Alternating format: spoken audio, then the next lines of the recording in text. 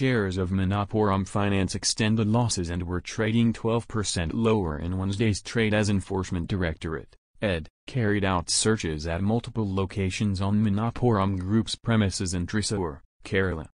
Searches were also carried out at the headquarters and residence of promoter VP Nandakumar. Following the development, the stock declined 12% to hit a low of 114 rupees on BSE. A total of 15.58 lakh shares traded so far against a 2-week average of 2.85 lakh shares.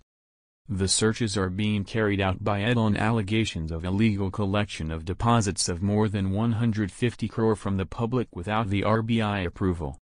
It is suspected that the group was doing large-scale cash transactions without following KYC norms. The news came at a time when the board of Manappuram Finance was considering issuances of debt securities later this month. The company was considering various options for raising funds through borrowings, including by the way of issuance of various debt securities in onshore and offshore securities market by public issue, on private placement basis or through issuing commercial papers.